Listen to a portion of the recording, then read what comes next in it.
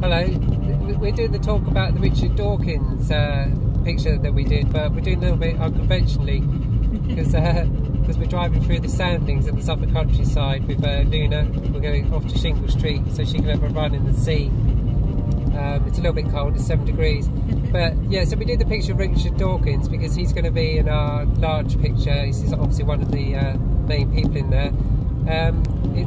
We did a picture of him where we took a screenshot of him laughing, which is why it maybe doesn't look like him a lot. We thought we'd challenge ourselves. His eyes are half closed and it's not the normal generic picture that you'd see of him on the yeah, the reference picture was quite blurry as well. Yeah, we couldn't see the eyes. So it was quite hard to do, but you know. I made that bit up. Yeah, we've got to challenge ourselves a little bit, haven't we? The suit's got a load of writing in it because Richard Dawkins, apart from his work as a biologist, is obviously known for his atheism, and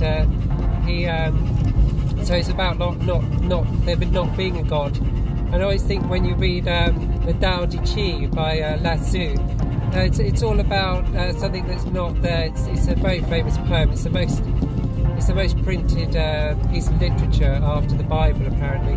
And so it's basically a poem about something that if you see it, you can't see it. If you hear it, you can't hear it. And so it's about something that's not there. So I thought that was probably quite appropriate kind of words to put in this suit, because obviously, as I say, Richard Dawkins is talking about a god that he says doesn't exist, and that's what that poem's about. So that's why it's in there. Anyway, so we are going through the woods at the moment, and the road's quite flooded because there's been a lot of rain, and little Luna's desperate to get to the beach. So thank you very much, and have a lovely day. Bloody great big cuddle here. Oh, and maybe we should stop filming now.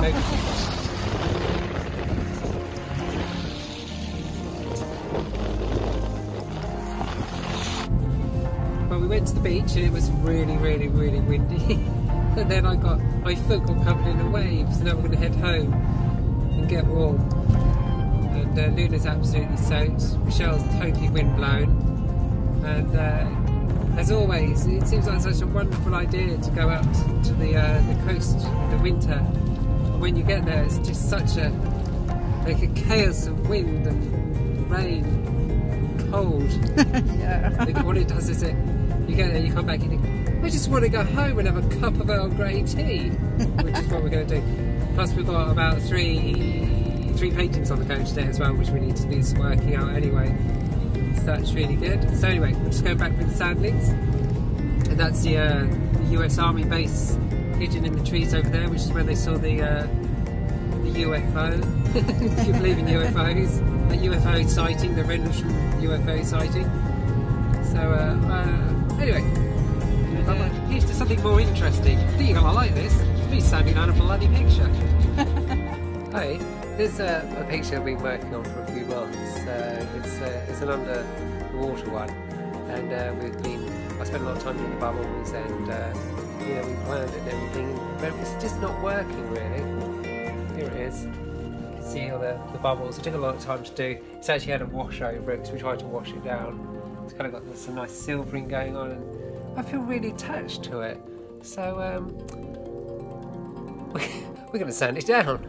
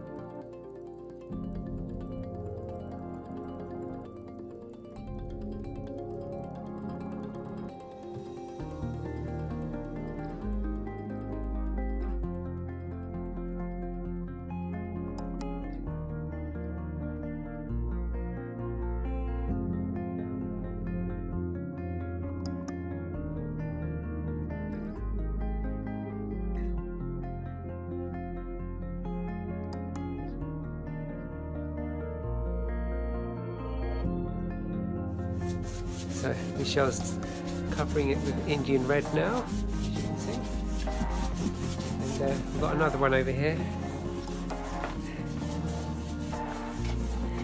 This is another pool one that we were working on, but we can't quite get it to what we want to do. So we're going to take this one down as well. So I'm going to sand down the heavy bits, and then Michelle's going to take it down and put another coat on it with Indian red.